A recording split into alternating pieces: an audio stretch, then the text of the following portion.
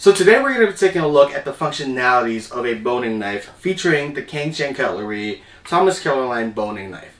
Now, as the name suggests, a boning knife is used for boning and deboning a piece of meat. So if you eat a lot of meat and you consume a lot of protein in your diet, a boning knife is a very, very essential piece of equipment that you need to have in your arsenal.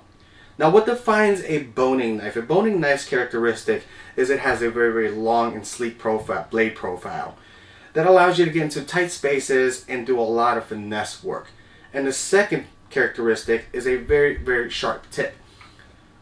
The reason most companies put a lot of emphasis on the sharp tip is because that's actually the place of the knife that you use the most when you're deboning stuff. Because you're using the tip to get into those tight corners and to get into those joints, so you use the tip of the knife a lot. So that's why they put a lot of emphasis on it. Now, there are actually two different types of boning knives. Now, one of them being a more stiff boning knife, which is more geared towards tougher proteins such as beef and pork, and then the more flexible version for more delicate proteins like poultry and fish. Now, speaking of poultry and fish, a lot of times people get a boning knife confused with a fillet knife. Which is understandable because they both look very, very similar to one another. The only difference is that a fillet knife is always very flexible because it is specifically designed for working with fish. Now, not only is it more flexible, it usually has a thinner blade and it's also a much curvier blade. So now there are several things that I really, really like about this Thomas Keller knife. The first being this full-size handle. What I mean by full-size handle is that this is the same size handle that you'll find on the regular chef knife. Most boning knives have a more scaled down version of a handle and it's a lot smaller, but having this full-size handle, it's a lot more comfortable and it gives you just a lot more control over the knife compared to having a more, like I said, a scaled down version of a knife handle, which is just not as comfortable and it gives you less control, at least for me. And of course, the second thing that I really like about the Thomas Keller line is the type of steel that it is made out of. It is Swedish powdered steel. It takes a wicked edge and it stays sharp, so the edge retention is extremely, extremely good. So when you bone a lot of meat, this knife is going to stay sharp. I have a piece of chicken thigh here that we're going to use for demonstration today. The reason I only have a piece of chicken thigh is because we're still all on lockdown, unfortunately, and that's really the only piece of meat that I can find with a bone in it. So let's go ahead and get this baby onto the cutting board and show you how good this knife debones.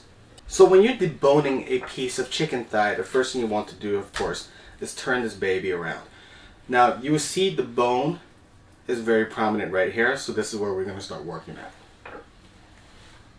Now, as you find the bone, the really nice part about having a boning knife, like I said before, is that you can just use the tip to cut right along the bone right here.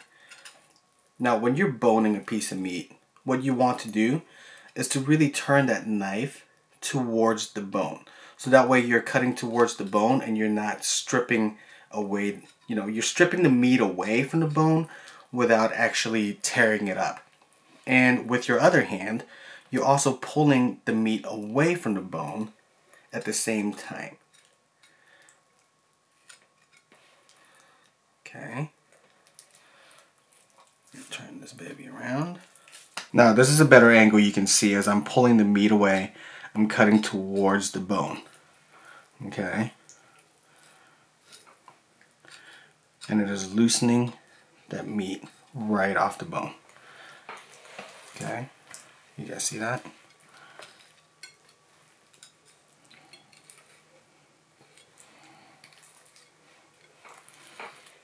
And do you see how much I'm using the tip of the knife compared to the rest of the knife? And once you get enough of the meat cleared away from the bone, you can slip your knife right underneath the bone and cut out. And that's all it takes to debone a piece of chicken thigh.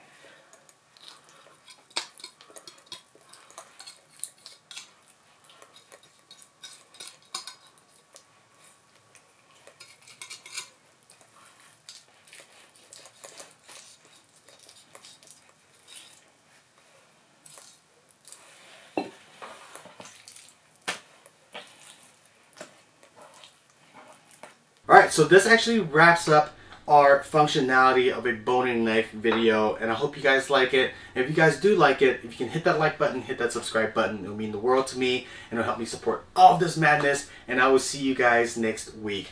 Bye.